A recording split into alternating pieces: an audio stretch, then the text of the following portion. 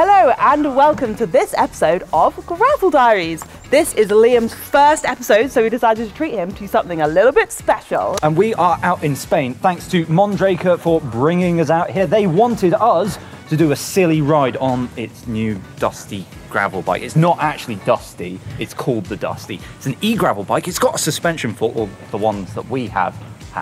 So we're going to take it on some mountain bike stuff, aren't we? Yeah, and this is, so Mondraker usually just have mountain bikes, but this is their first foray into gravel, so they're pretty excited about this new bike, so I'm pretty excited to get out on it. Apparently it can do 5 hours of riding off-road and whatnot, so yeah, we're going to go and put it to the test. So we're going to ride it down some silly things and really put it to the test. Should we go? Let's head! Come on. Like and subscribe. Mondraker freedom!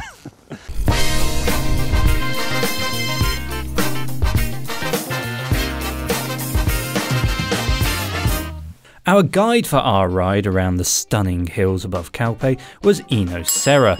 He's a Masters European champion in ultramarathon cross-country mountain biking, so it's safe to say that he's rather handy off-road. Needless to say, it was one of the easier days that Eno's had on a bike. But we're very thankful that he kept waiting for us while we faffed around with cameras. While Eno didn't turn his e-bike assistance on all day, our aim was to just try and keep up with him and not run out of battery in the meantime. Easy.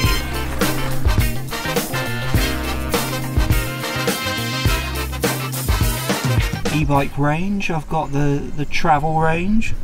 I've got the battery assist mode, which I can put up and down. It's great. Not sure which mode to put it on. It's on like second assistance at the moment. Put on the first one. Hey, she's talking. Woohoo!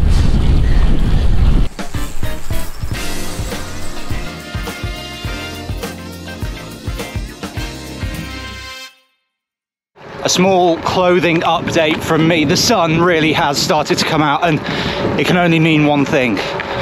The milk bottles are out. Whoa!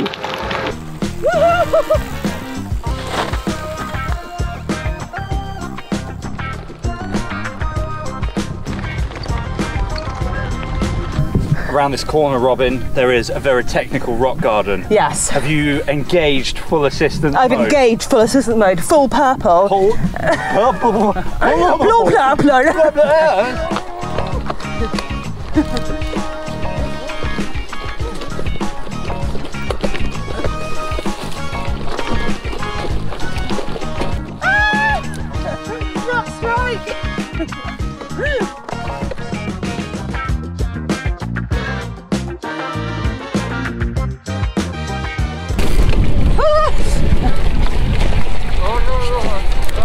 Is that not the way?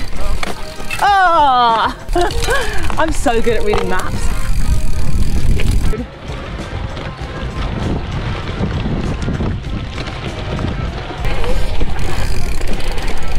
I think we might have gone the wrong way. I can't even start. Try that way. Don't stop riding into the tree. Even e-bikes can't get up things like this. You can only take your skill level to a certain amount. They can if they've got a former Spanish pro on them.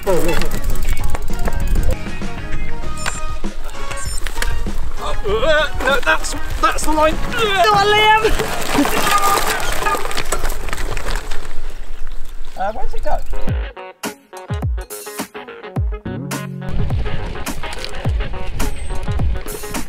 Ooh. Whoops.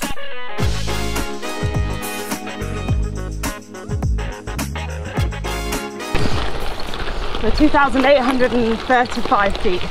Okay, we're almost at the top. I'll tell you what, even with e-bike assistance, this climb has been pretty tough. We've got amazing views. What a cool area. Woo.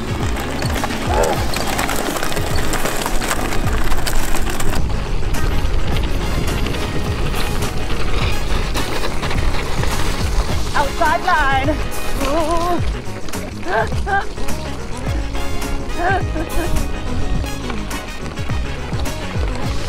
What loose! Woo!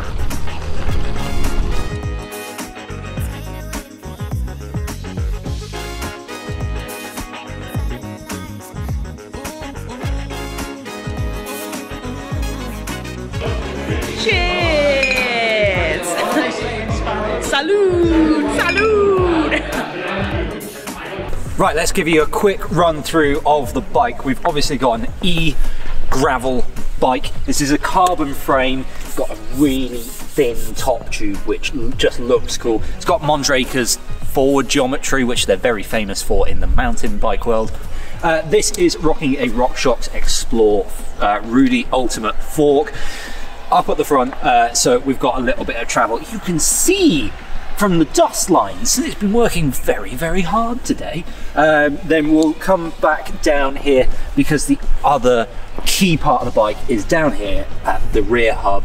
This is Marley's X20 motor. It's a little bit lighter, it's a little bit stronger, and it's apparently a little bit more progressive, but we'll have to test that out properly. This has got a dropper post back here. We've been bouncing up and down because it's been very fun. Also, we went down a very steep descent and it was very, very useful there. SRAM's Force ETAP Access group set. It's running a mullet setup. So we've got the X01 rear derailleur back here with a massive cassette. I don't even know what that is. So this bike at the back end, well, at the front end, it's not really limited to tyre clearance because you can fit massive tyres in those forks. But at the back end, you are limited to a 45-ish millimetre tyre. That's what we've got on. And you could probably push it a little bit further, but it'd be quite tight. So yeah, that's my bike for the day. Thank God the sun is coming out and it's about to go back in, and I've just blinded myself. Liam's having a meltdown. How's the route been so far? Have you enjoyed it? Yeah, it's been absolutely brilliant. My hands are pretty cooked because we've been going down some pretty chonky gravel. Like, it's not even been gravel, it's been a boulder field, for Christ's sake. But it's been great fun. So just before lunch, we did a little battery check. So how is your battery doing? Not well. Mine's looking a little sorry for itself. So I think I've only got like less than half left. Yeah, I'm possibly going to get to the top of the next climb and then see where I'm at, because I want to be able to put, for the final climb, I want to put it in turbo mode and just absolutely cane it. So we've got 2 big climbs left. So yeah, hopefully we'll make it back in time. Yeah, Who knows?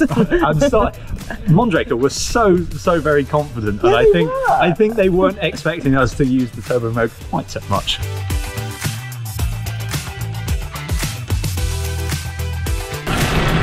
Stick Robyn in the gutter. Yeah! Oh dear, we're gonna have a oh, foot out. Oh. Ah! When you're riding gravel, there is no one but yourself to think about. Well, we've got about 13 kilometers to ride, I reckon, and we've got a serious bit of climbing to do, including this technical rocky stuff. Oh. Robyn, no more lunch beers for you. So yeah, we've got to go over that thing, which could get interesting. Yeah, especially because Liam's just got a notification saying low battery. Yeah, whoops. So I've got 2 bars left. So yeah, we'll see if we make it home with battery left.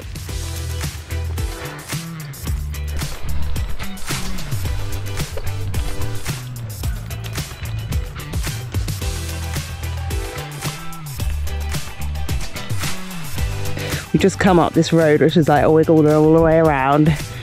We're not quite at the top yet though.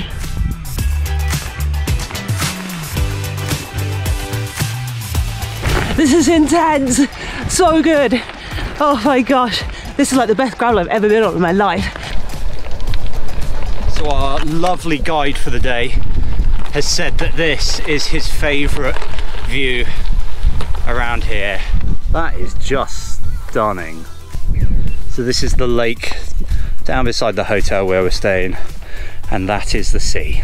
So we've made it to the very top of the biggest climb of the whole day, and I'm pretty sure I've said that loads of times, but this is actually the biggest climb of the day. I've hoped for it a few times today, but it is here. The hotel is just down over there.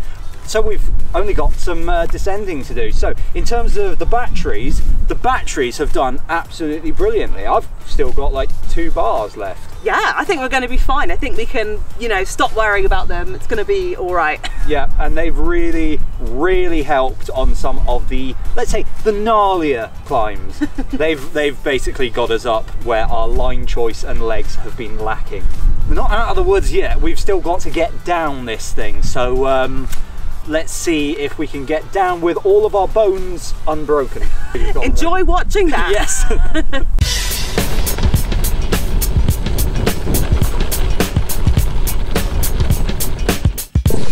Robyn, are you leaving skid marks in Spain? Get out the bush. Oh, here we go. Oh, no. Right. Having said that, we got to the top of the final climb. We seem to be climbing again. It's 17%. Good. Let's go down. Finally. Again. Final descent, right?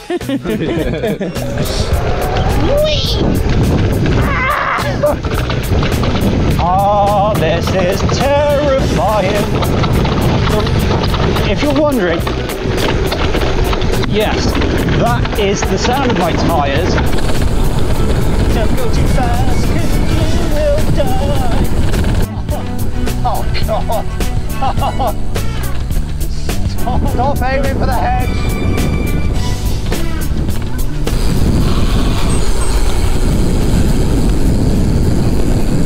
And Robyn's in another ditch.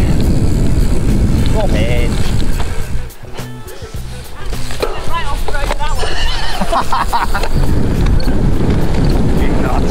It's crazy. Local.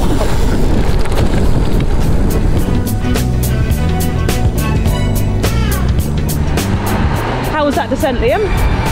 Well, I should ask you the same question really, because I made it down just about without crashing, but how many times did you crash? I came off the road 3 times, getting a little excited, and then couldn't brake in time. Some pretty big curves. Oh dear. We're almost back at the hotel now. The sun is still up. We've still got plenty of battery. So all in all, a good trip. This has been an all-day adventure and it's been absolutely brilliant. Watch out, Robyn, there's a corner.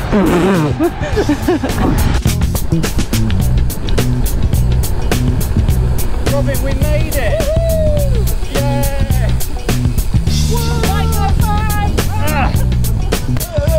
We made it! So as you can tell, we made it back to the hotel. We didn't run out of battery. And you didn't end up in more than 3 ditches on the final descent. So we're all a winner here. I got a little excited on the final descent. But the bikes made it as well, and we got proper sendy on these things. So we pushed them about as far as I think either of our skill sets would allow. Yeah, it was great. I'm pretty glad. I mean, we did a lot of climbing. It was about 7,000 feet all in, which was a very long day out, and I'm quite glad that we had the motors. Especially for the off-road sections, which really get technical. You feel like you can have a lot of fun on these things, just because they've got a bit of suspension in the front, which, you know, compensates for some of your line choices, and they've got the motor kicking you along from the back, which really compensates for, well, terrible legs. And it allowed us to go to the cafe, have 2 bowlfuls of potatoes. What are they in Spanish? Patatas bravas. Patatas bravas. So we've had a really great day out. This area of the world is absolutely stunning, as I'm sure you'll agree. Did you enjoy it? I love this area of the world. I think I am going to be back on my holidays with a bicycle.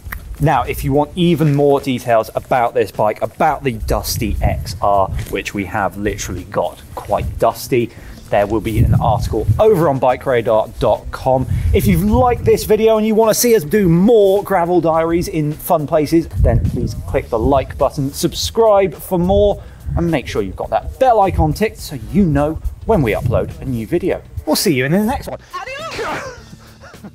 Flip the bike!